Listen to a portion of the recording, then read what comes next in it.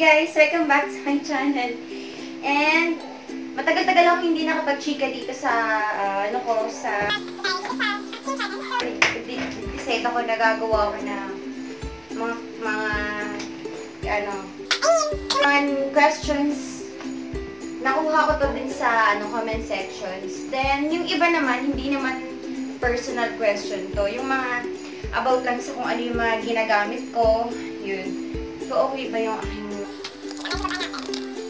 Start na tayo, guys. Then, may pabangs nga si Mayora. Harap sa camera. So, nautal-utal na naman tayo. So, mag-start na tayo. From Nika Nicolas. Sabi niya, hello po. Pag nag-scrub po ba kayo ng Abone Spasol, pati mukha po ba? Hindi ko ginagamit siya pang scrub sa sa mukha, yung Spasol. Kasi guys, Nika, hindi yata applicable gamitin yung scrub na yun para sa face. Kasi yung skin kasi natin dito sa mukha, hindi niya kakayanin yung tapang nun. So, hindi ko siya ginagamit. Kung gusto mo na na may gagamitin ka na ganyan, sasabihin ko sa'yo kung ano yung magre-review ako kung ano yung ginagamit ko ngayon sa akin face. Then, promise talaga, sobrang nito ha. Alam ko, mali talaga yung way ng paggamit ko noon, ng product na yun. Pero, tignan nyo naman, di ba? Maganda talaga siya, kaminis. Yan na. Dala naman tayo. Sabi niya pa, paano po siya gamitin? Uunahin po ba yung Dove or yung Spa Salt or Abone Salt? Ang ginagawa ko, after ko magbasa ng buong katawan, nirarab ko siya sa skin ko, yung Abone. Maybe mga 3 minutes, binababad ko siyang ganon. Then after nun, gagamitin ko na yung Dove na sabon. So, yun. Next, from Lester Imperial. Pareho tayo ate, hindi din ako hiyang sa Kojic papaya. Need talaga ng patience, tsaka try ng try para malaman kung saan ka hiyang. Mostly kasi naninitim ako sa soap. Try ko yung Abone. Tanong ko lang ate, nagtitake ka po ba ng glutathione supplement? Sa ngayon po, hindi po ako nagtitake na mga almost 5 months yata. Siguro na nagtake ako nung last year, December, I guess. December siya. Nag-take ko ako ng sa Watsons ko siya nabili. Then, I forgot kung anong pangalan ng product na yun. Pero, iba kasi tayo ng skin type. Yung may mga product na kapag ginamit nyo, mabilis sa inyo, may epekto sa akin, hindi. Kasi parang ako yung klase ng na kapag sa inyo, pumuputi kayo sa ganon, effective sa inyo yung ganon, pero sa akin, hindi. So, hindi ako uminom ng glutathione supplement sa ngayon. Next is from Kimberly Kapukayan o Kapusian. Sabi niya, suffering po ako pimples for 4 years po. Nagamit yun na po ba ang Dove soap sa face?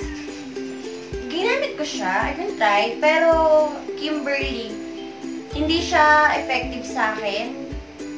Kung gusto mo, gagawa ako, hindi ko lang sure kung kailan, basta gagawa ako ng skincare routine ko. So, yun, baka yun, try mo siyang gamitin kung ano yung ginagamit ko, kasi yung Dove kasi, tinry ko siya sa mukha ko, nagkakaroon ako ng maraming pimples. So, yun. Yung next na gagawin kong video for skincare routine ko. So, yun. Baka medyo hiyan din sa'yo yung ginagamit ko. So, yan. Next is from Tyrone Presley Acosta. Ano yung sabon for face? Ayun na nga. Ang ginagamit kong sabon is, sige, dahil question nga to, sasabitin ko. Ano lang yung ginagamit ko? Flawless. Yung tig 14 pesos lang siya. So, yun. Pero, next time, na gagawin kong video is yung skincare routine. Papakita ko sa inyo kung ano yung mga ginagamit ko. Yan. Then, next is from Erica. Cute ng Lumo Sisi. Thank you! girl na girl. Gumagamit din ako ng Abone, ang bango. By the way, anong camera gamit mo, sis? Ang minsan, Samsung yung gamit ko. Phone lang yung gamit ko. Then, yun, phone lang yung mga gamit ko. Kasi hindi ko pa afford bumili. Actually, nag-iipon na ako na yung ganun nga. Kahit na, kasi, kumbaga kung nag-i-enjoy kasi ako dito, so, hindi ko iniisip kung, may sasahurin ako, ganyan. Hindi ko nga din alam kasi sabi, pag naka 10k views ka, ganyan, meron ka na raw. So, ako parang hindi ko iniintindihan kasi nakita ko yung room tour ko, umabot ng 1,000 na siya. Pero hindi ko alam kung paano. Even, tumingin din ako sa yung Google AdSense. Pero parang okay lang kasi nag-i-enjoy ako sa ginagawa ko. So, yun, nag-iipon ako na pambili ng yung talagang totoong camera talaga. So, questions from Daisy. Nirarab mo po ba sa skin mo yung Abon Spa Milk Salt? Yes naman po. Kasi pag in-apply mo siya, syempre kailangan mo ganyan. Bago mo siya ibabad, ng 3 to 5 minutes sa skin mo, kailangan ganyan siya. Hindi pa din nilagay mo lang dyan. So, yun. Nirarab ko po siya. Except, dito sa akin hindi ko siya ginagamit kasi na-notice ko is nangingitim yung aking underarm. So, yun. Next is from human being about yellow peeling oil to. Tinatanong niya, is the skin color come back? Yes po. Nung gumamit po ako ng yellow peeling oil, nung in-apply ko na siya after 2 days yata or 3 days, yes. Nag-peel yung aking skin, pero sobrang messy niya talaga. Kasi hindi naman siya sponsor, pero tinry ko din siya kasi ganun nga sabi daw nakakaputi yun. Pero bumalik po yung dati kong kulay and ayoko na siya ulitin. Yun naman sinabi ko. From Joy Alisangko, about peeling oil din to. Totoo po bang nakakaputi? Sa akin po, hindi po pumuti doon. Pumuti siya, kumbaga yun yung whitening, yun yung effect niya eh. Yung product na yun, kapag in-apply mo siya, babalat siya. Kumbaga, kasi ayoko kasi parang disclaimer, hindi ako doon eh. Hindi ako sponsor doon, pero okay siya. Pero try mo din, pero para sa akin, hindi siya yung talagang puputi ka. Kumbaga fake lang yun eh. Kasi balat mo lang din yung nagbabalit. Kumbaga yung product na yun, pag in-apply mo siya dyan, yun yung namamalat. Kasi hindi siya masakit. Kasi yun lang yung namamalat yung product na yun, hindi yung totoo mong skin. So, yun. Yun lang yung para sa akin From Marias. Sino nag-inspire sa'yo mag-YouTube? Nag-inspire sa akin mag-YouTube is yung mga napapanood kong mga vlogger dito sa Pilipinas, kagaya ni Ate Sio Perez, nakikiate natin ako, tapos ni Ann Clots, yan. And what made you decide na gumawa ng channel? Wala lang, kasi that time kasi nag-start ako manood or gumawa ng video noong 2015. Mag-isa lang ako dun sa bahay. Then, every time na nanonood ako ng mga YouTube, ganyan, sa YouTube, mga vlogger, parang naiinganyo ako marap sa camera. So, yun. Wala lang, parang lang ako nakikita ko yung sarili ko sa camera. Ayan. From Jennyline's vlog line. Saan ka sa Laguna? Nasa Binyan po ako. Nasa Binyan po ako, Santa Rosa. So, next is from Jazel Divera. Naisipan ko minsan magpag-gluta-NG. Kaso wala po kayang side effect yun. Kung meron man, wala po siyang bad side effect. Pero kung meron man, yung whitening siguro, magiging maputi ka, ganyan, i-enhance na yung color mo. So, yun. Yun yung sabi ng nurse na nag-inject sa akin noon. From Jesseline Loyola about Abonito. Pag gumamit ka ba niyan, hindi na siya babalik sa dati. Siguro kung consistent ka gumamit nun ng scrub na yun. Kasi until now, siya yung gamit ko. And wala yung filter, guys. Kung ano yung nakikita na yan. And wala akong ring light, mga ganyan-ganyan. Yan lang.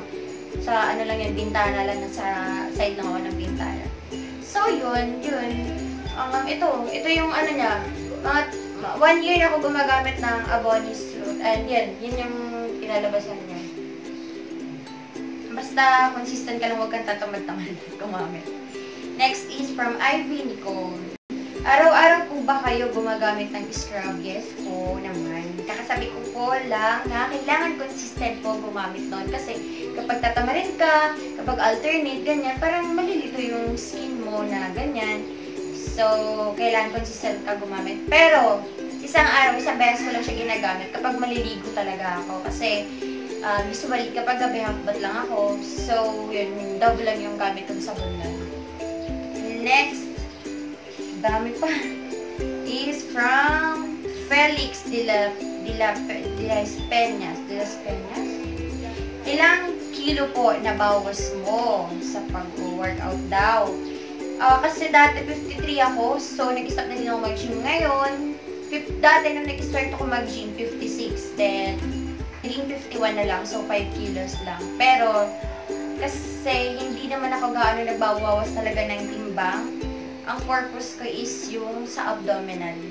Yun lang. And sa arms. From Kitty Corner. Hello po. Everyday niyo po ba ginagamit yung pang-scrub na milk soap? Yes po. Everyday ko po siya ginagamit. From ano tawag dito? Glyren Kim. Paano po gamitin yung product? Pagkatapos po gumamit ng Dove, then next po yung Aboni o baliktad po. At ilang minutes po siya binababad sa katawan. Thanks po. Ganun, ang ginagawa ko po is, after ko magbasa ng buong katawan ko, nirarab ko siya and binababad ko siya ng 3 minutes to 5 minutes yung Aboni. Then, aanlawin ko yung katawan ko, then yung Dove po yung sabon. So, yun. May dinagdag ako ngayon yung bat. Tawag dito, nakalimutan ko. Basta Dove din siya, yung liquid. Next is from Ruru Als. Tanong ko lang po sana, saan yung po nabili yung Hello Kitty Closet? Yung nabili ko po yung Hello Kitty Closet is yung dito lang, parang ano siya, parang divisory style siya, ganun. Pero medyo may pagkamahal ng onte. And the last one is from Lara Melissa Oldias. Anong maganda pampaputi sa kilikili? Yan din yung gusto kong tanongin eh. Kasi, wala po akong ginagamit sa kilikili kasi, promise talaga, medyo, may kaitingan din naman yung aking kilikili guys. Ayan, yan yung natural. Hindi po kasi ako nagamit ng deodorant. Gawa ng, umiitim po ako sa deodorant. Then, nag-try din ako ng iba't ibang klase mga pampaputi sa kilikili pero umiitim. Siguro, gusto niya lang yung normal. Pero, hindi nga lang yung kagaya yung mapuputi talaga. Kasi sa akin, maitim din naman to siguro. Nadadalala lang ng liwanag. Pero gagawa ako ng, hindi ko muna sasabihin sa inyo kung ano yung tinatry ko ngayon. Ano lang siya, moisturizer, ganun. Tinatry ko, alam ko hindi siya pwedeng ilagay sa kilikili. Pero, yung ginagawa ko. Siguro kumbaga proven na sa akin na yun yung reason kung bakit pumuti yung kilikili ko. Pwede ko siyang i-review guys. So thank you so much and salamat kasi last na nakita ko na yung nag-subscribe sa aking channel is 200 plus. And ngayon guys, mag-800 na ako. I'm so happy talaga, promise.